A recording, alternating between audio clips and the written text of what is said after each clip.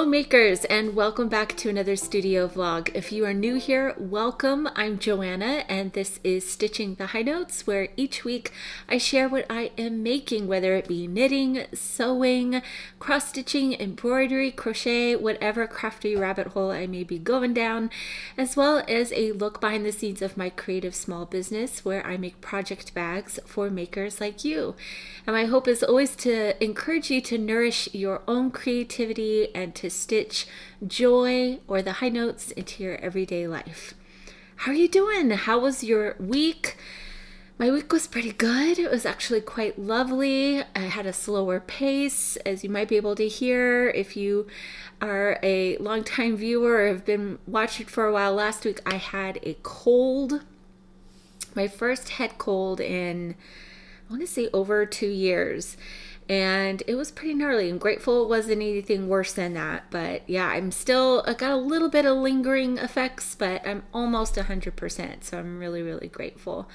But I've gotten a lot of making done to share with you today. Some finished makes, a new cast on, some shop news, and a whole bunch of other stuff. So grab a refreshing or cozy beverage of your choice, your knitting or stitching, and let's chat. This week, I have just been in recovery mode a little bit after a big push to get a big shop update done. And then also at this time last week, I had just sent out my biggest yet collaboration with an indie yarn dyer, Nancy of Trilogy Yarns. I had just sent out that order to her. It was essentially like a wholesale order, and it had 105 drawstring bags for our Practical Magic Halloween Advent boxes, which will be going out this week. She'll be sending them out this week. They have arrived safe and sound. Phew. And so it was a big milestone for my shop and for Stitching the High Notes. And yeah, so this week I really, once the package arrived, I kind of had a big sigh of relief, and I really got to focusing for the rest of this week and this weekend. I'm in the height of it right now. This weekend, it's Saturday, making for myself my personal makes, if you will, because after this weekend, my main focus is going to be on preparing for the next shop update, which I'll chat about here a little bit later. And then October is going to be holiday box extravaganza and getting ready for the holiday season. So I've been really, really taking time to just piddle around and make whatever my heart desires today. So let's just jump into the knitting that I've been doing. I've got a finished pair of socks, y'all. What? These are just an easy peasy vanilla sock toe up.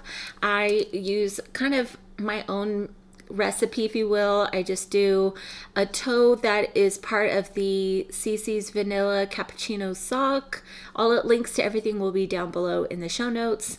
I do a shadow wrap heel, which is my go-to short row heel. And then I do a 2x2 rib. I alternate between a 1x1 twisted rib and a 2x2. And yeah, these are made out of yarn from my stash by Coloring Book Yarns in the colorway Hey Girl. And I love them. I'm keeping them for myself. Usually I make socks for my mom, but I love this colorway, so I'm keeping them for myself. And yeah, they're self-striping. The shadow wrap heel really works well with the self-striping yarn. It just works perfectly. It does like 2 of the colors. And I love them. It's so lovely. But I really wanted to keep the fun going, so I cast on a new pair of vanilla socks. And I went into my stash and really wanted something autumnal because the equinox is this week in a few days, and I knew I would be probably knitting on them into October a little bit. I wanted to do the shadow wrap heel. Denise has provided instructions, or has just kind of given guidelines of doing the shadow wrap heel as an afterthought heel. And that really intrigued me. So I'm going to do that with a contrasting color. And I decided on, I found so many beautiful yarns in my stash, and I have ideas percolating of other things that I want to make with them. But I decided for this pair of socks, I'm going to do Beehive yarns. And I believe that this was a set that was a kind gift. And I've adored this yarn from afar. It's a UK dyer. So I'm so excited to be casting it on. It is on the Audrey base. So it's 75% superwash merino, 25% nylon. It's 100 grams total between the main skein and the mini skein, I believe. Or no, actually the mini skein might be extra. So, and it's 465 yards, 425 meters. The colorways are Hoggle and Foxtales. So I'm assuming that this contrasting color is Foxtales. Just absolutely stunning, gorgeous, gorgeous color. Of course, all of the pumpkin autumnal vibes with this colorway. And then here is the main color, which is just, oh, absolutely beautiful speckled gorgeousness. I love this base too. It's nice and thin, but I know it's going to plump up when it is blocked or as it's worn. And here I'll show it on the back without the progress keeper so you can see it all knit up in its glory. Just all of the beautiful colors, the kind of deep, rich red, kind of maroon color and rusty color and yellow. Just absolutely beautiful. I have it, I had to use my pumpkin spice latte progress keeper that I got at Rhinebeck. I want to say 2017 is when I went. It's by Secret Miniatures, and it was a special progress keeper that was part of the Needles Up event, I believe. And I'm using my 2.25 millimeter needles. Chalgoos are my go-to, and I'm doing magic loop. I might switch over to my 9-inch circulars that are also Chalgoo as well, same needle size of course, but we shall see. I have to be mindful of the amount of sewing coming down the pike here and need to reserve it for my hands. And it's just so easy to use this size needle on magic loop for me to just watch TV and zone out, which is why I'm probably gonna have a pair of vanilla socks going the remainder of life, but definitely through the next 3 months, the last 3 months of the year. So yeah, I love it. I'm so excited. I'm so excited to try out the Afterthought heel because this, I'm gonna do it so that, and of course I'll share the process when I get to that point, but I'm gonna do it so that I put it on waste yarn, I believe is what I do. I haven't done an Afterthought heel yet. I'm going to put it on waste yarn and then continue on, so then I don't have to have the anxiety of snipping it, of cutting it. Although I know once you do it, you get over it, but it's kind of like steaking essentially. But I will need to do that because I still have a pair of socks by in yarn by the Cozy Knitter from also Rhinebeck that I cast on when I was at Rhinebeck that are holiday themed, they're Christmas themed.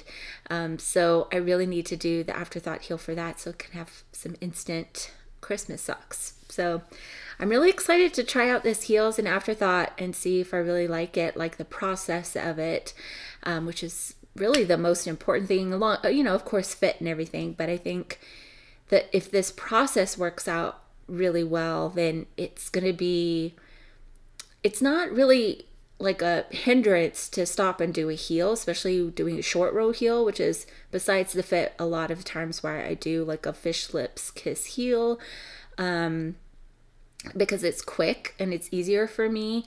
But I think that this would be really lovely because then I could just knit and keep going and then do the Afterthought. It's an Afterthought. So that is my new cast on. And then I cast on yesterday and finished this morning this wee little acorn. So this is part of the Fall Harvest Charm Set by Susan B. Anderson, and I'm using a kit by her yarn company Barrett Wool. I'm just making my way through the making my way through all of the little various charms that are part of the set. So I have one of the leaves already made, and then my first thing that I made was a little pumpkin, which is really lovely. So now I have like a little acorn, and it was really easy to do. And you guys, I finally got a set of new DPNs that made the process so much better. Let me grab them. I decided to keep with ChiaoGoo's because I really love their needles. They're perfect weight, and I love kind of the brush or kind of the finish of their needles. And so I got a set of size 6, US 3. I know, I was like, that isn't right. US 3, 3.25 millimeter, and they're 6 inches long. The ones that I had been using before were 7 inches long and Susan Bates, and that extra inch was just like too much for me. I'm not used to using double pointed needles or DPNs. They're still not my preferred way of doing it, but I felt with the 7 inches that I felt like Edward Scissorhands. It was kind of crazy, but these are the perfect size. The points of the needles are fantastic. They're not too pointy and not too dull. I really enjoy these. I was thinking maybe I would get carbons because that's my interchangeable set that I've had since I started knitting, essentially. But I just wanted just straight up metal needles. So yeah, I really recommend these. I really enjoy them. I thought about investing in some signature needles, which are pretty pricey, but I do love those needles. I have one needle with interchangeable cables. I think it's a size 6, US size 6 needle, and I love it. I love when I get to use it, but I thought I'm not going to use DPNs that often, so I'm going to use my kind of main go-to needle, ChiaoGoo, and I'm really glad that I did it. So now I think today I'm going to cast on yet another leaf. Maybe I'll tackle the pine cone, which I've heard is the fiddliest thing. We shall see, but I can probably definitely, after seeing how little yarn this little acorn took, I could probably make like 10 sets out of all of the yarn. Might be exaggerating, but we'll see. Out of all the yarn that came in the kit, which I learned have been restocked. I don't know if they're sold out at the point that you're watching this, but they've been restocked, and there's a new kit and pattern just for little itty bitty pumpkins as well. So love Susan B, Queen Bee. Another thing that I did this weekend is that I finally blocked my Keane Wonder tank top pieces. It's taken a while.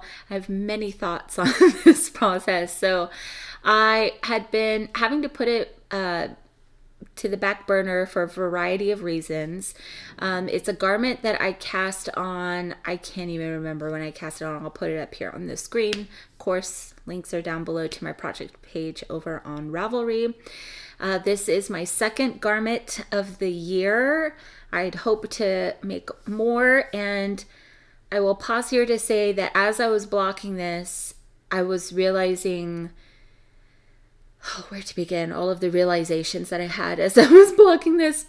You know, I soaked it in water and was pinning it and everything, the whole process, is that I kind of regret casting this on, because I think it's not going to be a staple piece of my wardrobe. Never say never. Maybe I will be proven wrong as the years go on, but I wish now that I had cast on the several patterns in my queue that are knitted t-shirts, essentially, knitted tees or short sleeve sweaters, because I think I would wear those more often. And actually, I think I would have made them a lot quicker. The process would have been better.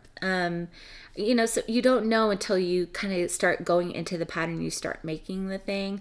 But the process of making this particular pattern has not been as enjoyable or relaxing, which at the end of the day is what you're going for when you're knitting and doing kind of your personal making. Especially, it's highlighted more if you make for a living too. A big chunk of my income comes from stitching the high notes. So I wish the end product wooed me, and it has been a lesson of I really need to really take stock of the pattern and take a look at the pattern before I really dive in and jump in on something.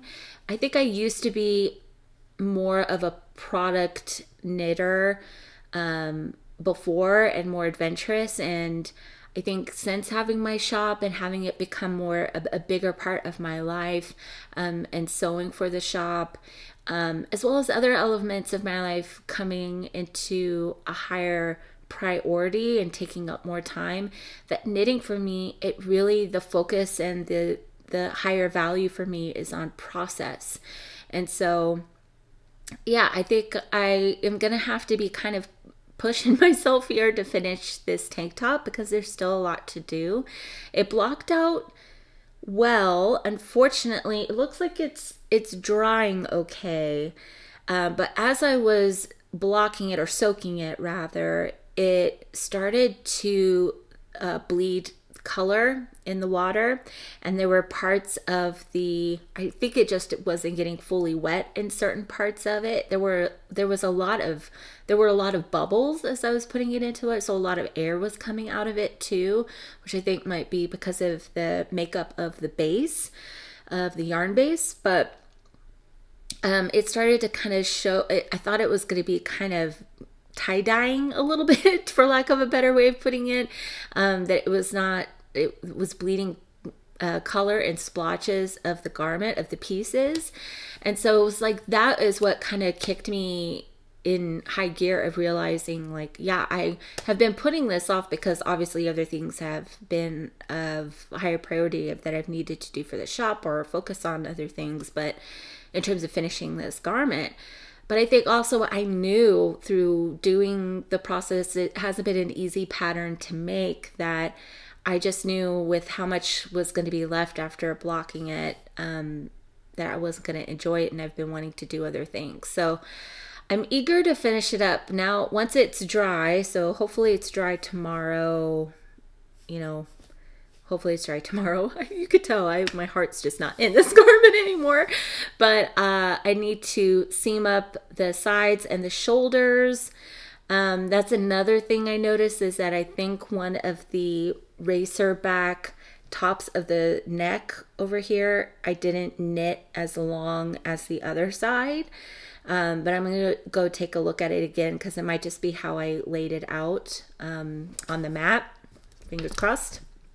But I have to seam it up, and then I have to cast on around the armholes and the neck and do several rows of garter edging, and then it should be finished. And of course weave in all the ends and all that stuff. So it's not a matter of just like weaving in ends at this point, or just a simple seaming up. There's still quite a lot to do on it. So let me know if you've experienced this. I don't know if I've experienced this before, or it's been quite some time since I've had this, where I've gotten to the finish line and I've realized, like, I feel like I kind of wasted my precious making time making this garment, and I really wish that I had made something else. I'm sure, especially if you're a longtime viewer, you probably are like, yeah, Joanna, you did this like 3 years ago. but it's been a while since I've done this, and I think because my knitting time specifically is so precious now, I really need to be that much more mindful. So I think I have one more sweater in me for the year, and I really want to do the forest or into the woods sweater by Melody Hoffman.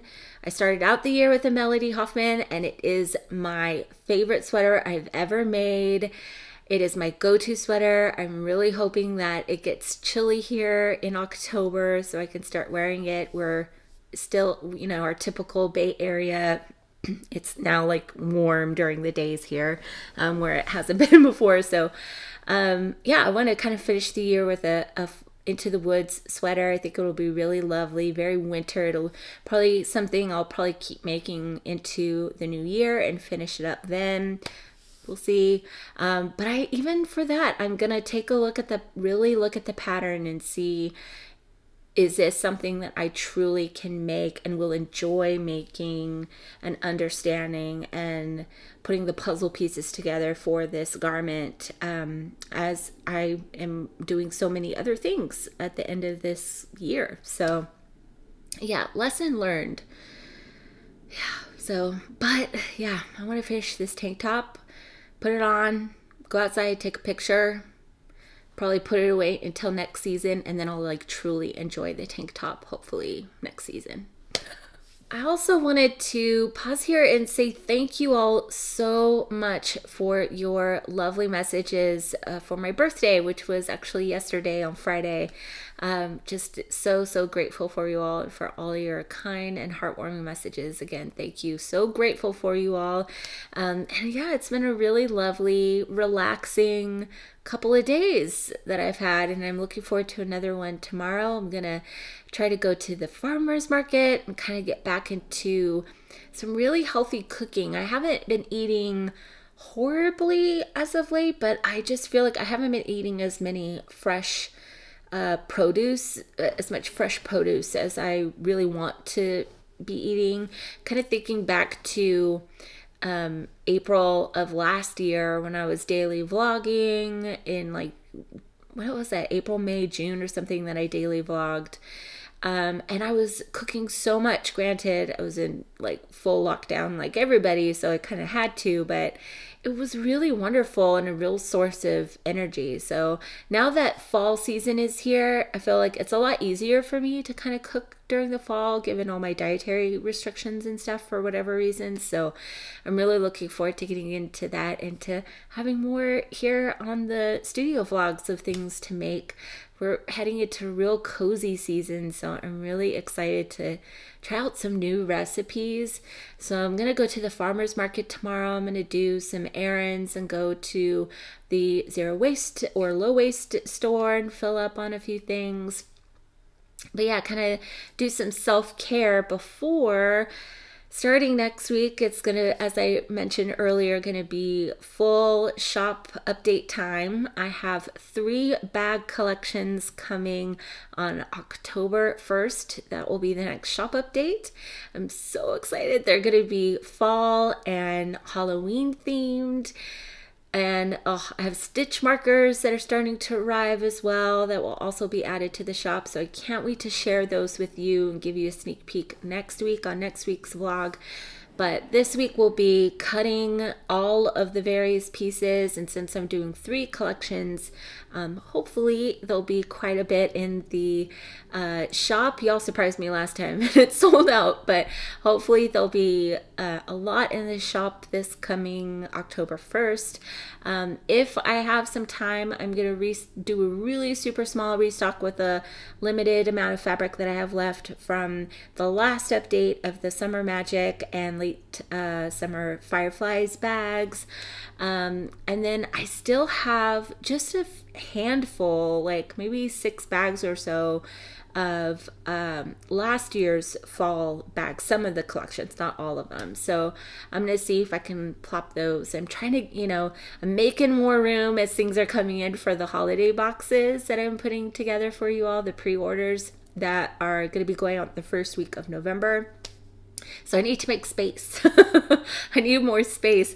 And yeah, I'm really looking forward to really getting into sewing and sewing my little brains out. I'm really excited. I think I say it every vlog now, but I love my new sewing machine. It is working out so beautifully, and it's making things so much easier and so much more of a joy to do. It's just night and day compared to my little small machine that I had before. So really highly recommend Juki for sure. But yeah, October 1st, 10 a.m. Pacific, and more to come about that next week. Also, almost forgot to mention this, that I have restocked some of the favorite stitch markers. There are more ladybug stitch markers now in the shop, as well as the honeycomb stitch markers. And there's still a handful of bags in Christmas fabrics, and I think there's like one Summer Magic needlework bag still in the shop as well. But yeah, more to come. Oh, and some I think like maybe 3 or 4 of y'all reached out the last couple weeks asking if I was going to have pins again, because I have been sold out of the Stitching the High Notes logo pin for some time.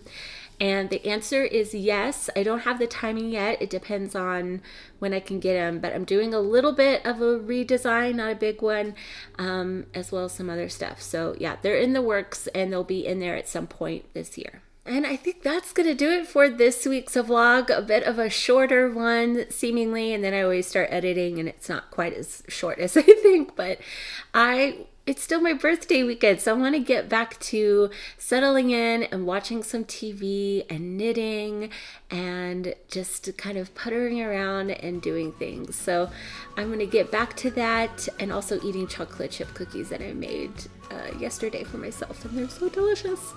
So I hope that you all are doing well, that your makes are going well. Let us know what you are making down below, and I will see you all next week. Bye.